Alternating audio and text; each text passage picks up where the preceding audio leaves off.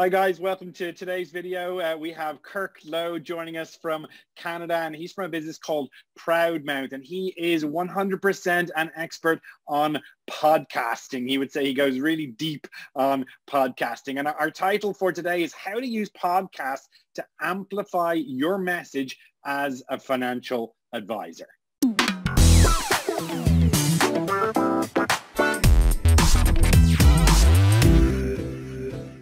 Hi, Kirk. How you doing? Thanks for coming on. Thanks, Paul. It's great to be here. I'm a big fan of your work and mostly your influence, like your thought leadership and the stuff you're sharing. So thanks for having me. No, not at all. Not at all. Could you tell us a little bit about, Proudmouth is a very unusual name for a company. I think you went through some rebranding recently. I think you were telling me that. Can you tell me a little bit about Proudmouth and sort of, your own background and how you got into it and sort of, maybe the challenges of growing that business too? Yeah, so I've been in financial marketing for over 20 years, and doing a lot of branding and marketing, and to be honest, struggled having advisors or our clients create authentic content so that they could really do better at content marketing, which, as Seth Godin said in 2008, content marketing is the only marketing left. That was 2008. We're in 2021 now. So, I understand the financial industry lags a bit, but it was a real struggle to get advisors to continuously write or consistently write blog posts or white papers or do video. And then I met my business partner about 4.5 years ago, and I think 2016. By 2017, we had started our own podcast, and quickly each of us had epiphanies that podcasting was something that we thought any expert, not just financial professionals, any expert could do on a consistent basis with a lot more ease, provided that we did all the technical stuff for them. So we knew that if they had to do the technical stuff, it would be actually more difficult than a blog. But the act of actually coming to a microphone, having a bit of an outline and talking, which everybody's quite comfortable with, and the fact that from a compliance perspective, it's not live, so you could create a transcript and have that approved, which rarely ever we have to edit anything out, was I thought maybe the greatest marketing tool potentially for advisors to be content marketers. If you don't want to be a content marketer, whatever, like this isn't going to get you excited. But if you're trying to be a content marketer, you care about, the value in becoming a subject matter authority, not the expert, the authority. That's another step, right? That this could be an incredible medium for that. So the struggle for any business is being heard. And there's channels and mechanisms that are, I don't know if crowded is necessarily they're crowded, but you can still stand out, but you got to work harder and harder to stand out. A podcast helps you stand out. But as far as podcasts goes, they're not even close to saturated, even though I do hear that from time to time. Oh, everybody's doing a podcast. I'm like, in the financial services, nobody's doing even podcasting in general. There are approximately 1.7 million podcasts in play, and there are over 500 million blogs, not blog posts, but blogs. So, we're not even close, right?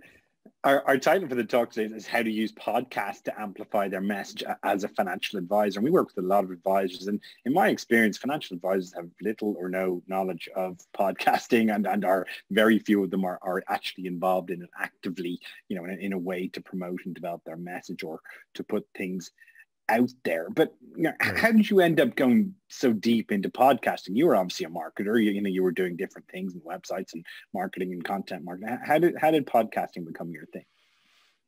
We started realizing early on how we could not only, it was a great platform to not only articulate your expertise, but to do it with a level of authenticity and personality that was really difficult. It was easy to be comfortable doing it. And I think that's a very difficult thing for a lot of people to achieve in marketing. When you're writing, you have to be a really good writer. You can be an okay podcaster and accomplish that, if that makes sense. Yeah. So the other thing is that when people consume podcasts, you more likely to have their attention because they're doing it while they're commuting. They're not They're not in the middle of the day. I mean, I guess you could say that's when they might be reading blog posts and stuff too, but it was easy to create a more intimate engagement with people. Mm-hmm. And it was on their terms. So you're Mm-hmm. more likely to have people like you because you didn't make them give your email address or your firstborn so that you could download a paper, right? They can do it. It's anonymous, Mm-hmm. which is a slight struggle for people to overcome. It's an obstacle to get over that because Mm-hmm. the value of the intimacy and the anonymity early on actually creates more engagement. Mm-hmm. And the big plan of what you want to do is turn skeptics into fans. Right. So if people, when anybody is first introduced to whether you're a financial advisor or a company or a lawyer or an accountant, a health care specialist, mm-hmm. you gotta earn that credibility. And I'm probably getting ahead of myself, but scaling your credibility is one of the most powerful things about podcasting. Interesting. And we're going to talk a little bit about that now in a couple of minutes. Can you give me maybe an idea? Because you've obviously grown a business. You, as you said, have been involved in financial advisor marketing and so on for 20 odd years. What were the challenges of growing your business? What did you kind of struggle with? What did you have to really work at? I think, that intimacy was a big problem because there's so many people that talk about marketing, just like there's so many people that talk about financial planning or legal advice and all these subjects. I mean, there's a lot of content out there. Mm-hmm. And this just seemed to be able to get past we were able to create a bit of personality mm-hmm. To what we were doing, and we could go into more depth. I think most people listen to an entire podcast, mm-hmm. which is crazy. If we had stats on how many people actually read an entire article, what do you think the stats would be? Maybe 25%? If even, yeah. Yeah. Well, podcasting is over 75%. Wow. 90. I think it's 80% of, so it's either 80% of people listen to 75% or more. Those are usually our stats. That's the average. We're 75. So 75 of the people listen to 75% or more. So, I mean, the numbers are fabulous. And that's a big deal, I think. And advertisers are in absolute love with podcasting. The intimacy mm-hmm. and the results that people are getting from sponsoring podcasts or having ads run during podcasts. One of my favorite podcasts right now is Smartless. Mm-hmm. It's run by some comedians. Jason Bateman, Will Arnett, and I can't believe I'm forgetting the third one. Anyway, it's a wonderful podcast, but they do their own commercials. Mm-hmm. And I guarantee you they're selling stuff like crazy, whatever it is, mattresses, Viagra, whatever. It's not Viagra, but they have something like that. Anyway, they're selling these things and they're running the commercials. So the intimacy for advertisers and for the podcaster is incredible. I've listened a bit to Tim Ferriss. I have to admit, he's obviously a very popular podcast in the world. Some of his podcasts are 2.5 hours long. Like, you're talking about a meaty podcast. And in fairness, I have listened to the lot, not necessarily in one sitting, but I'll generally finish the podcast, even if it is 2.5 hours long. So I'm guilty as charged. Well, that guy, and the more and more you realize everybody's got lots of stories. Mm-hmm. And you don't realize sometimes how valuable some of the things you've been through. I think if you only talk about financial planning, if you're a financial advisor, you only talk about financial planning, you're limiting your experiences that your listener can enjoy from you. That may tee up your next question. Well, I do have a question about that. So is it possible to get a lot of listens every month by podcasting about life and not money? I've heard you talk about this previously, and I think it was to do with a previous client of yours, but obviously financial advisors tend to talk a lot about money or financial products or, managing your retirement and all that type of stuff, which in general are not very sexy subjects, let's be honest, Mm-hmm. But so is it possible to do that in talking about life when you're an advisor?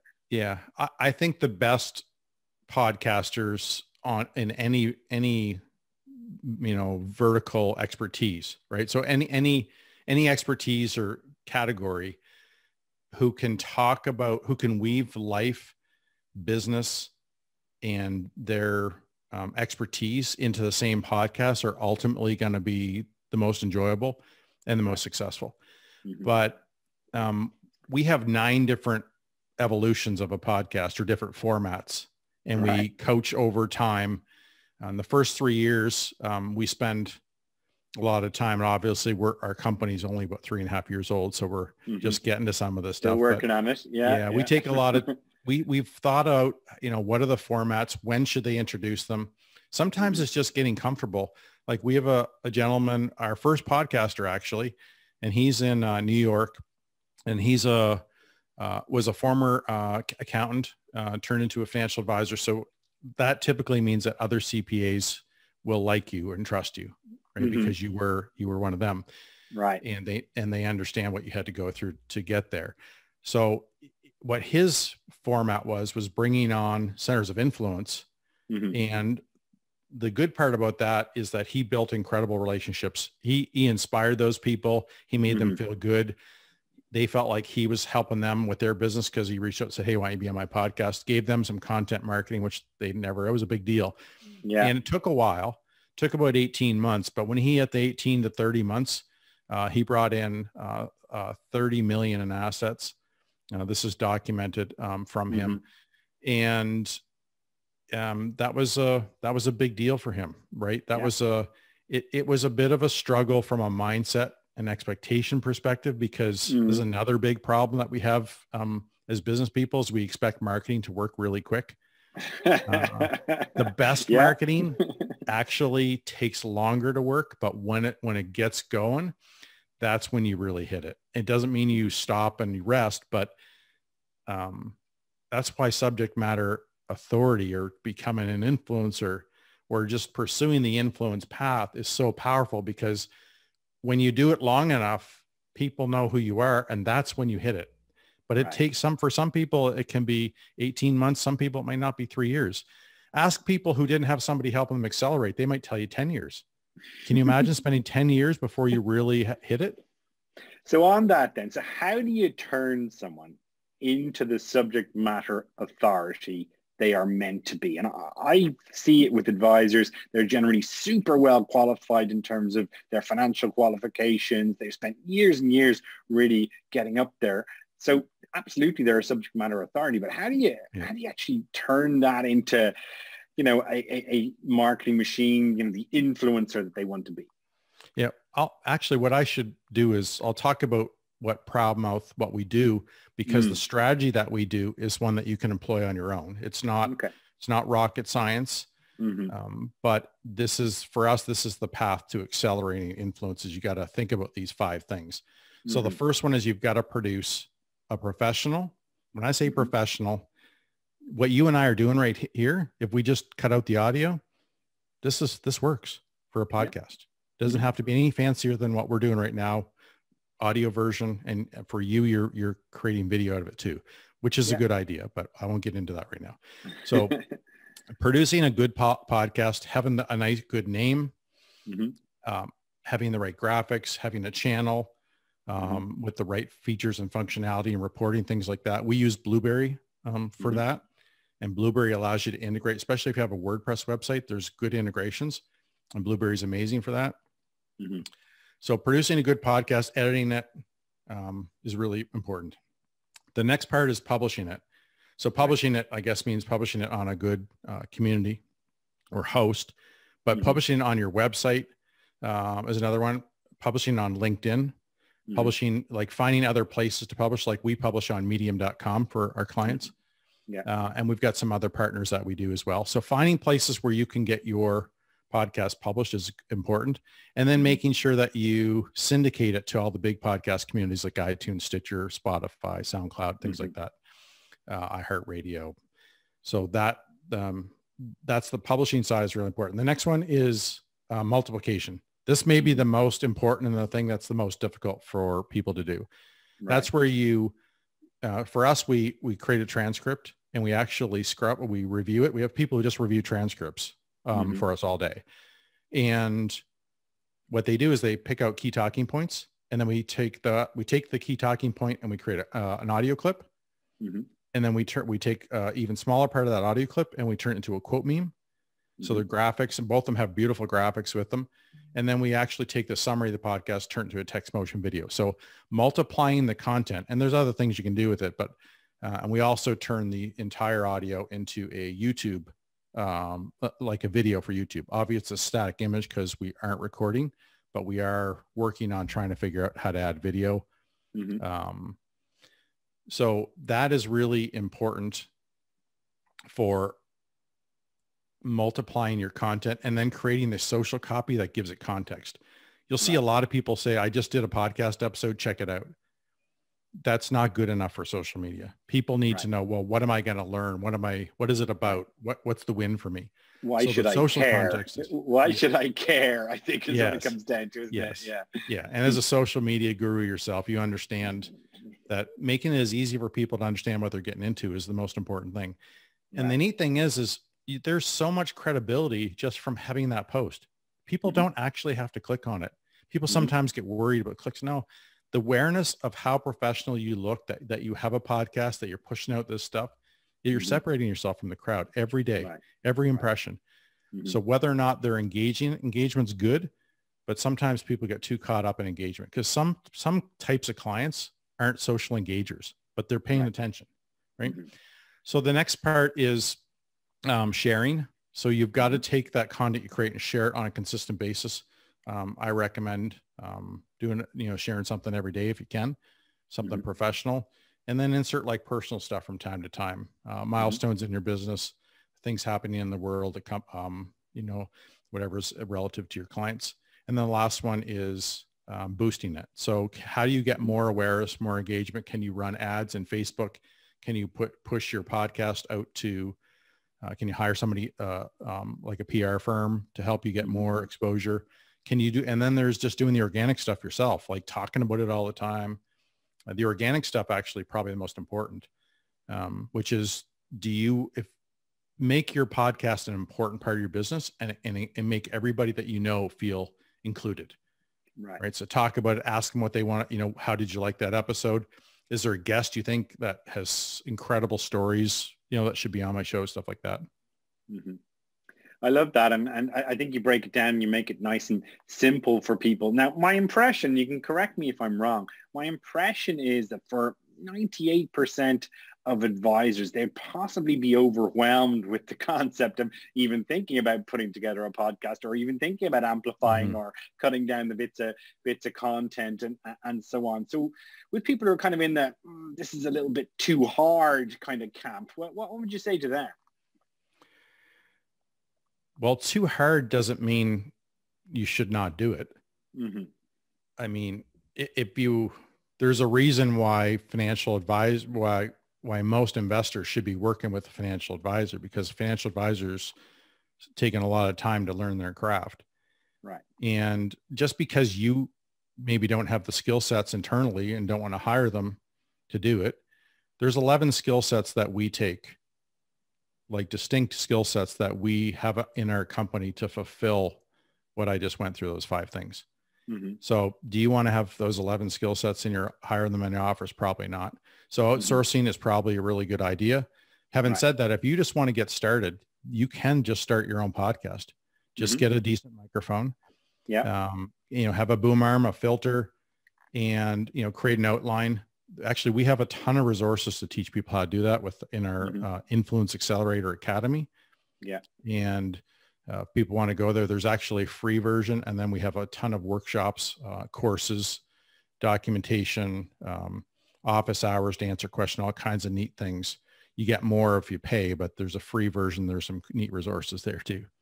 Excellent. But that's, decide what you need to do to be consistent. If you can't be consistent with it, don't start or outsource. But even outsourcing, you got to make sure you got the time to do it. It takes about 1 to 2 hours to prepare and record an episode if you're hiring somebody like us. Otherwise, you're looking at about 20 to 40 hours per episode to do all the stuff we talk about.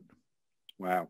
And so just on that, I mean, I'm sure people do this and do it badly. Yeah. So what's on the what not to do list? How do you not trip over your shoes? I mean, the obvious answer is to outsource it. But if I am kind of determined to do it myself, what do I need to be careful of? Don't monologue. it's very difficult to have a solo cast, right? Just you. The play between each other, the fact that you and I are watching each other right now through Zoom, and is really engaging and important, and it keeps the listener interested. So if I go on too long, you can keep nodding your head. I'll eventually stop talking eventually. So that's a really important part. Another one is to make sure that the sound quality is good. So you want to get good enough equipment that works for you. Yeah. Yeah. I got to turn my vitamin D light back on in the middle of winter here. In Canada, 3 hours of daylight. Is that what you have at the moment? Is it? No. Well, way north. I'm in Toronto, so we're fairly far south compared to other places in Canada. Anyway, another one is don't script. If you've got like 3 or 4 key talking points and you want to make sure you nail them, that's okay. Don't try to hide it that you're reading it though. If you need to, like, I'm going to read this. This is really important. Just be yourself, but don't script it. It ruins a podcast pretty quick, I think, unless you're a storyteller and you're reading and then you know how to tell the story, even though you're reading, but that's a pretty tough skill to learn. One thing I've kind of noticed, again, with advisors, we often encourage them to do some video, and they might have a lot of experience of being on camera, and they do their best and they jump on and they set up their video and they sort out their audio, but they tend to be very stiff, if you know what I mean, on the video, very kind of sort of scripted, kind of rabbit in the headlights, and as you say, kind of monotone, and so when they deliver it, although the content they might be delivering might be really strong, their actual the pitch, the way they deliver it doesn't really engage people. Is that something you come across, a little bit of kind of stage fright with podcasts as well? Yeah, I was mentioning our first podcaster. He was a little stiff when he got going. Actually, the thing that we thought helped him turn the corner was he had a guest on that wasn't financial. It was a sports broadcaster, and he just was so passionate about it. And it just got him. From there on, it seemed that just light, something clicked for him. Right. So that's one of the neat things about not just feeling like you got to sit there and sound smart all the time. Like, many of us have stories about our life, our business, that people really relate to. And you forget that just being yourself, that's what people can really relate to the most. It's not what that they can relate to. It's who you are. That they realize you've had the same experiences, that you got 4 kids at home, all these neat things. So, I mean, if you're going on about your life, like everybody should care a lot, that's different. But if you throw in stuff once in a while, it's a good thing. Now, I also understand, I think I've heard you say this before, that now is a great time for a financial advisor to actually start a podcast. And I've heard you kind of say that. And why would you say that? Like, why is now a great time? And obviously, you've been in this business for a number of years and podcasts can really become quite popular, but why now and why for financial advisors? I probably got 3 or 4 answers here. I'll go quick. The first one is that the best time to plant a tree was 20 years ago. The next best time is now. Right. Podcasting is really like planting a tree. It's going to take some while to get branches and grow leaves and look beautiful. And you have to be prepared for that. But if you don't have that tree and the other people are growing their trees, and eventually more and more people have grown their trees. So that's a big one. During COVID, the 2 categories that had the biggest spikes were business. I can't forget the second. The only one that matters to me is the one I remember, of course. But business podcasts, which would include financial, had the biggest spike in listenership. Right. The other thing is that it's so unsaturated. And the other one is that, if I go back to Seth Godin's quote, content marketing is the only marketing left. You cannot compete, or you won't be able to for long, if you're buying content from other people that's not yours. And if you can't show personality, you can't show your expertise and share it. And this may be the best way. video is really good, but I find videos best when it's shorter. I'm not beating up on what we're doing because I really like it. There are people who will want to watch people talk and how they, bounce back and forth. There's a lot of, visual stimulus happening there. But I think you have to have multiple ways, and I think you can be good at podcasting pretty quick. Although I do love this format too. And this can easily be turned into a podcast. Didn't just need to be video. But YouTube is the second largest search engine in the world. So that's a good place to be. There you go. There we go. We do love YouTube, we have to say, and we do love video. But equally, I'm learning as much about podcasting today as anybody else. I don't currently run a podcast. Yes, we like doing interviews and we produce a lot of content and some audio, but I'm really interested to hear, sort of your take on it. You're someone who really kind of understands it, which is brilliant. The other thing that I see with advisors is a real fear of compliance and the compliance department and misstepping. Okay. And this comes up when they're writing articles. It comes up when they're putting together video or anything that relates to content they're putting out for their business. They're, depending on how experienced they are, they kind of fall into two camps. One camp is the, I do not do anything without discussing it with my compliance department and letting them dot the I's and cross the T's, okay?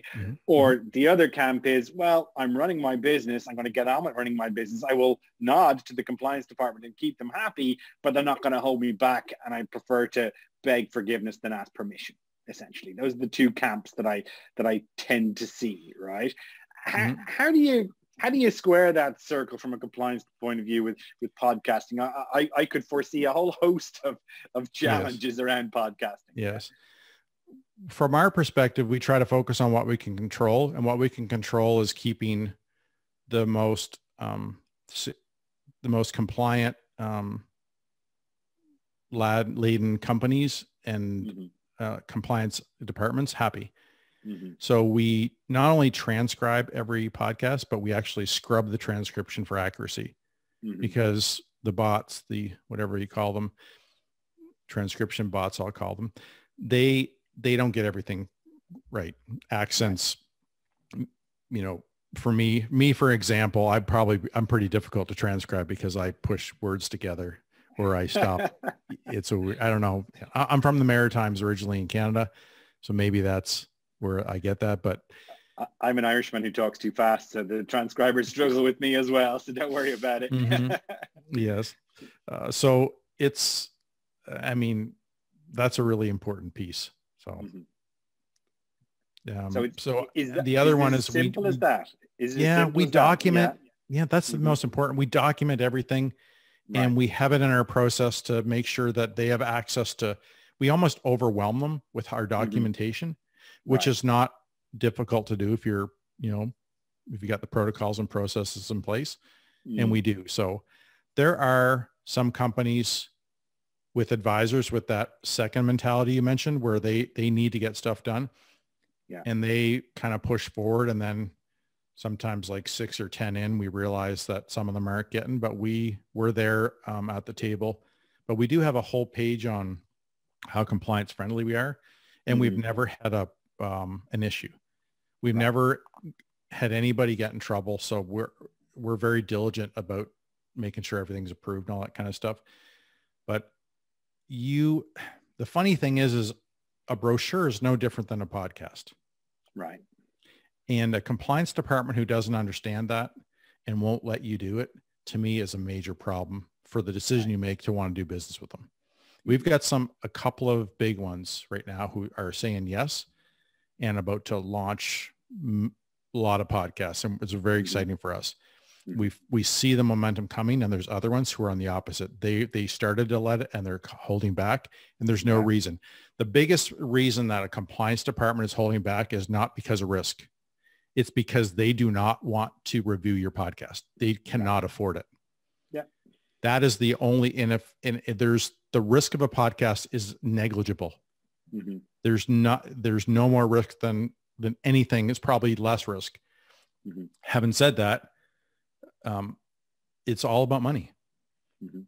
And so I remember one of the really big broker dealers, the advisor came back after he got approval, then they started saying, "Oh, geez, we don't have time to do this," or they didn't say we don't have time to do this. They said, "Yeah, actually, they were honest with him."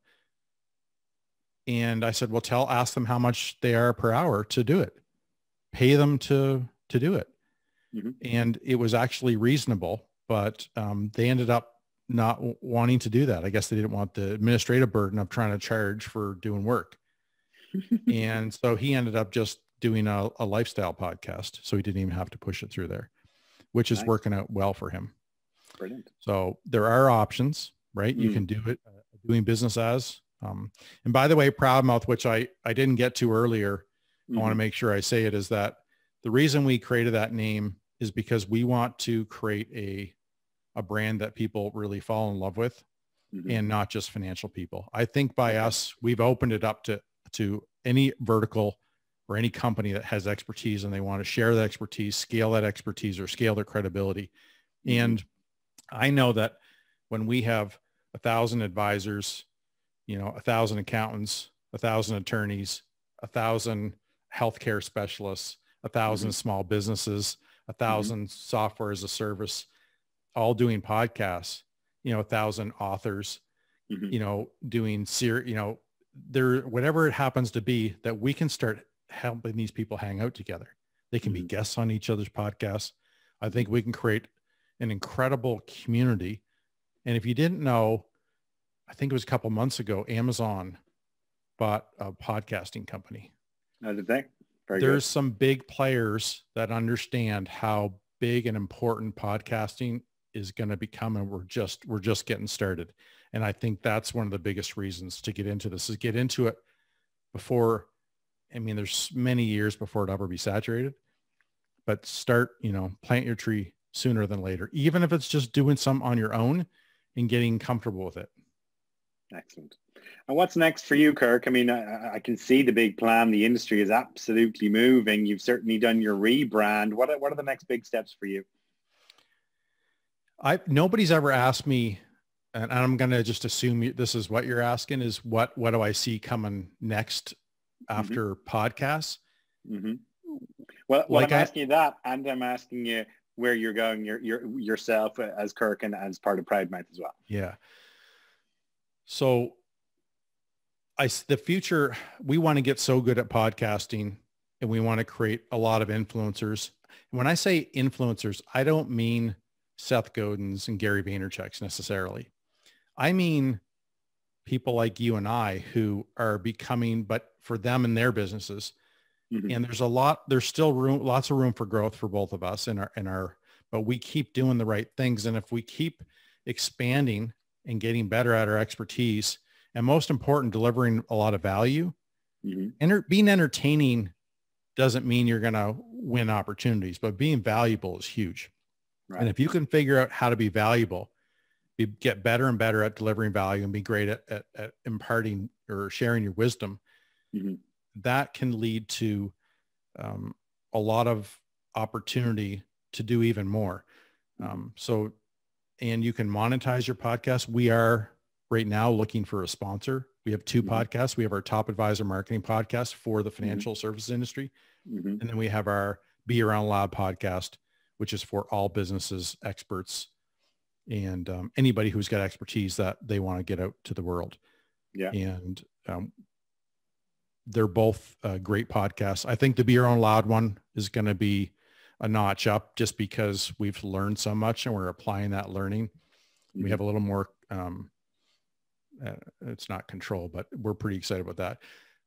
Having said that, so that's where we're heading. And I want to, kind of point the ship here.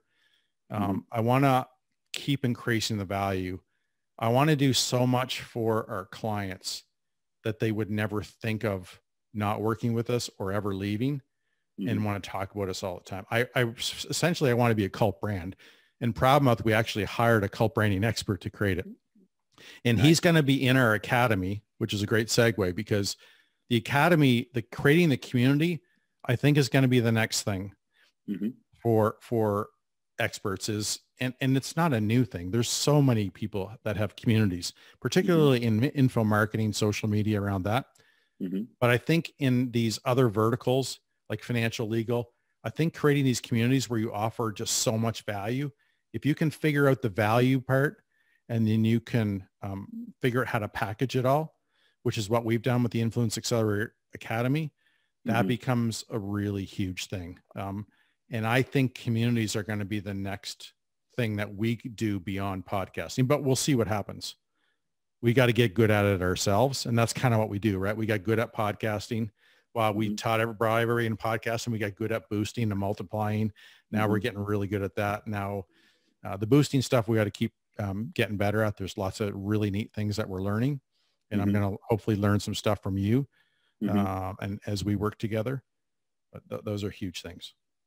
Excellent. Well, listen, thank you so much for sharing all that today. I think that's absolutely brilliant. I think any advisor who could kind of really start to lean into the podcasting thing, as you said, there's no doubt it's on an upward curve. It's just a question as to whether you're going to grab the bull by the horns and actually get stuck in and get your feet wet, or whether you're going to sit on the sideline and kind of watch it pass you by, you know? Yeah. The neat tie-in for you is that LinkedIn is kind of like podcasting. Even though there's a lot of people on LinkedIn, it's one of the most underutilized social platforms as far as sharing content, right? I read like a year ago, maybe a little more than that only 0.2% of all people on LinkedIn contribute on a weekly or monthly basis. Sounds about right. Yeah. LinkedIn is an incredible opportunity. LinkedIn will be more powerful. One, if you know how to use it, how to leverage it, which is why people go hire you, Paul. But if you don't have content, and that's probably your biggest struggle, or social media consultant's biggest struggle, is that if the client doesn't have enough content, particularly content that they can really own, it becomes you can still do great stuff, but it just gives you that advantage. And so, you know, both of us are necessary for experts in small businesses and even bigger companies to figure out the pathway to, you know, creating a lot of fans and turning skeptics into fans. Absolutely. Yeah, I couldn't agree more. And listen, if someone wants to get in touch with you, Kirk, what's the best thing? Look you up on LinkedIn or jump on the website. What's the best thing? We'll put links in the show notes, obviously. Yeah. Yeah. So I'm on LinkedIn and Twitter quite a bit.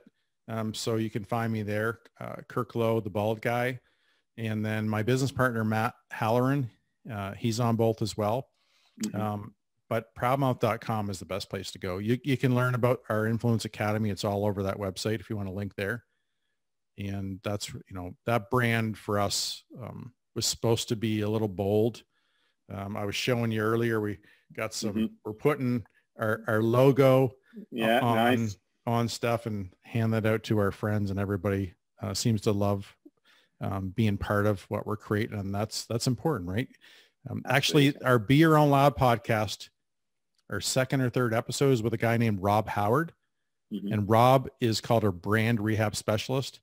He's the brilliant person who helped us build this brand. And our tagline, well, not our tagline, our purpose statement is to free the world's experts from sales. And when he came up with that, I mean, he was far away, but I was ready to give him a big hug because he just summed up what we want to do for the next 20 years. And it's exciting when you get there in your business, right? Branding is important. Yeah, clarity. I think that's the point of clarity right there, isn't it? Clarity. And then having your passion, your focus, and feeling good about what you're doing every day. Yeah. It's the most important thing if you're going to run a business. Absolutely. Well, listen, Kirk, thank you so much for jumping on today. I really appreciate it, and for all your insights, and really wish you the best luck with the growth of Proudmouth and everything to do with podcasting going forward. Yeah, you've got a great show. I appreciate all the questions, and I love being asked questions that don't always get asked. So thank you for that. I'm sure your viewers and listeners really appreciate that about paying attention to you. So thanks so much. And I can't wait to continue to get to know you and work with you. Excellent. Thanks, Kirk.